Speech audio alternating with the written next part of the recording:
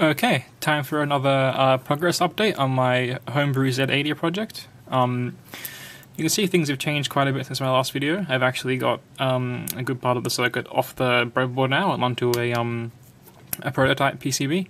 I usually don't like to do this until much later in a project when I have everything more or less figured out, but with something like this, it's actually really difficult to do the whole thing on a breadboard. Just connecting the CPU to the RAM and the ROM, almost completely exhausted my supply of these little jumper cables, and even if I, bought some more, it's actually really hard to see where everything is under the rat's nest that very quickly builds up. So, I've kind of now got the Z80 itself, the 8KB ROM and the 512KB RAM, along with some, glue logic and stuff, sorted up on the board here. I've got some female headers on either side of the Z80, very much like what you see, on an Arduino or something like that.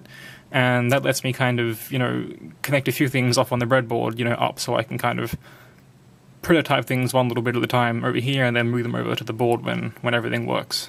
So what I've got on the breadboard today is actually a compact flash CF card up here, which is plugged into a CF to IDE adapter. It turns out it's actually much easier to interface an IDE drive with an 8-bit microprocessor like the Z80 than it is an SD card for various reasons. Once again, I've got a row of 8 LEDs here.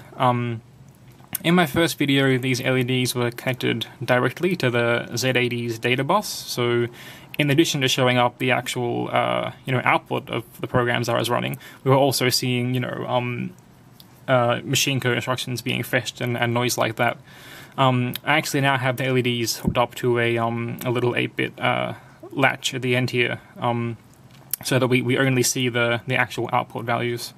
So I'm going to power this on now, and what's happening now is that at the moment this is the Z80 is being clocked externally. This orange wire here is carrying a very slow, 1 hertz or so clock signal from a little RC oscillator up here.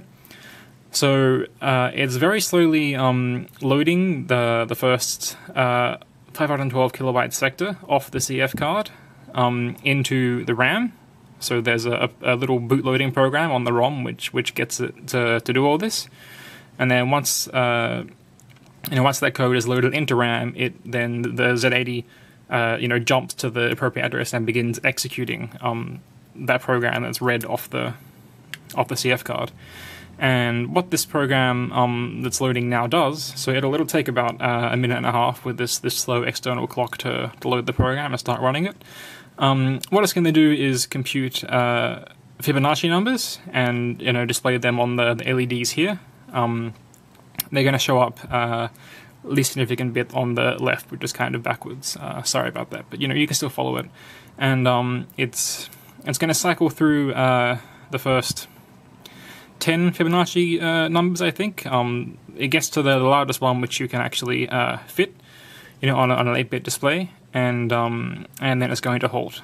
And the reason it halts rather than looping is so that we can do this again afterwards at very high speed and actually see that it's working. So hopefully this will okay, here we go. So here's 1, 2, 3, 5, 8, 11. Counting through the Fibonacci sequences, Fibonacci sequence, one number at a time.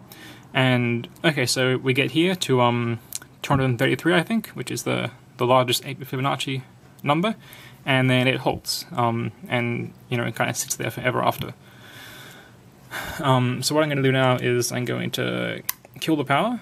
I'm going to remove the external slow clock. So I'm not sure you can see it currently, but yeah, further down on the proto board down here is a there's a tiny little quartz oscillator circuit in the corner here.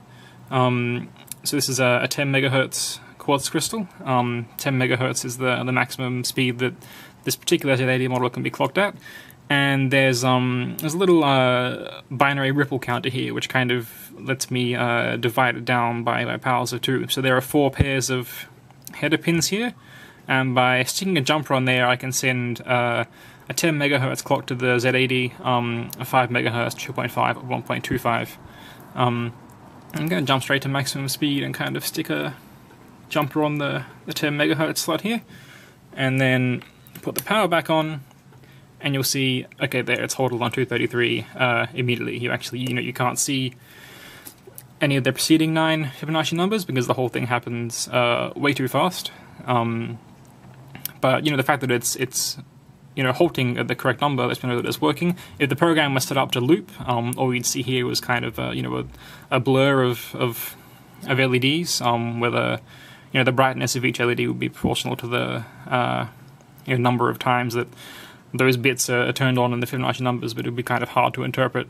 But so this is halted on 233, so this means that the process of reading the program from the CF card and storing it in RAM and then executing the program itself have all worked fine, even at 10 megahertz, despite the fact that this is a fairly messy kind of wiring job, which is really nice. So that's where I am at the moment.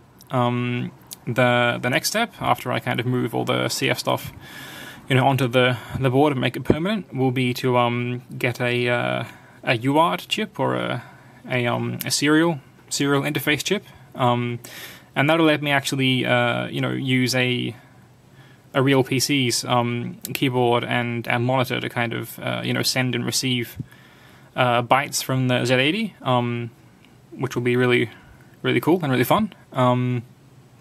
Yeah, that's all for now, I think. Thanks for watching.